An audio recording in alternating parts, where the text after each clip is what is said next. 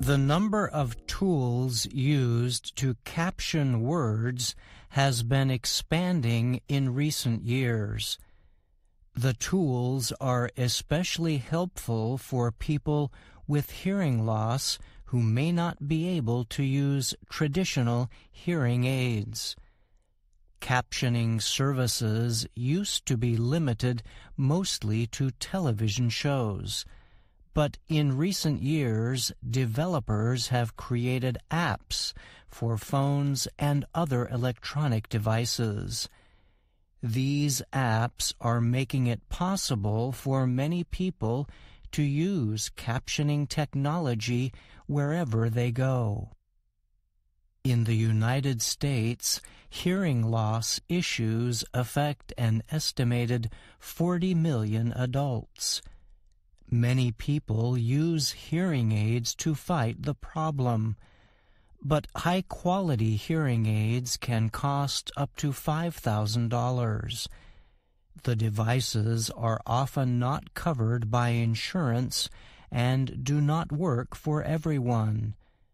Frank Lynn is the director of the Cochlear Center for Hearing and Public Health at Johns Hopkins University in Maryland.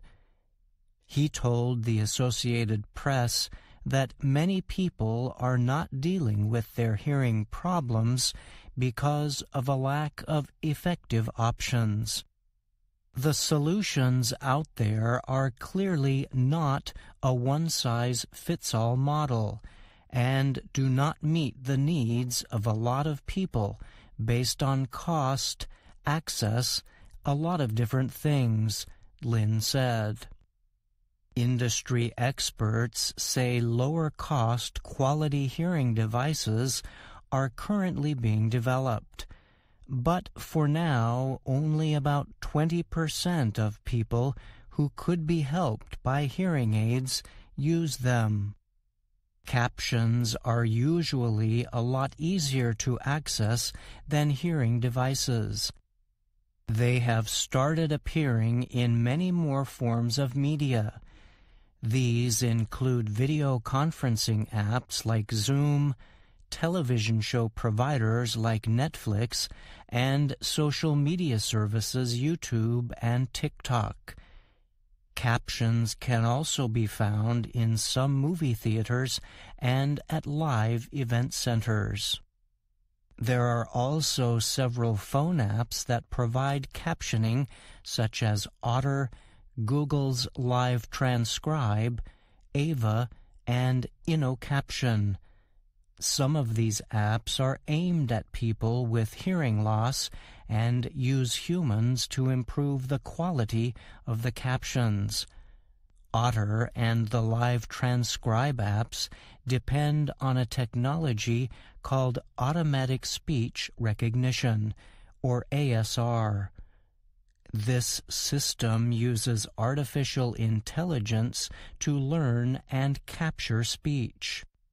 ASR can produce mistakes or experience delays when transcribing spoken words.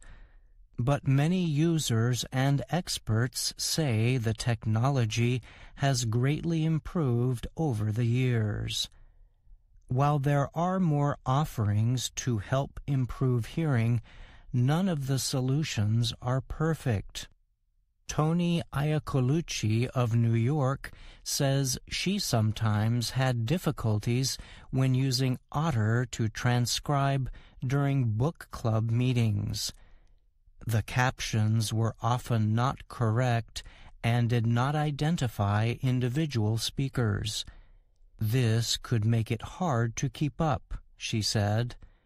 It worked a little bit, said Iacolucci, who lost her hearing nearly 20 years ago.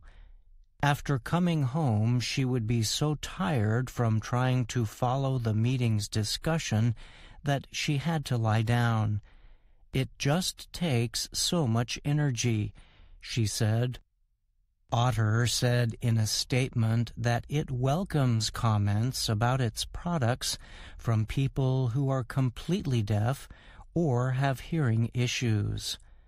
The company noted that it now provides a paid software assistant that can transcribe virtual meetings.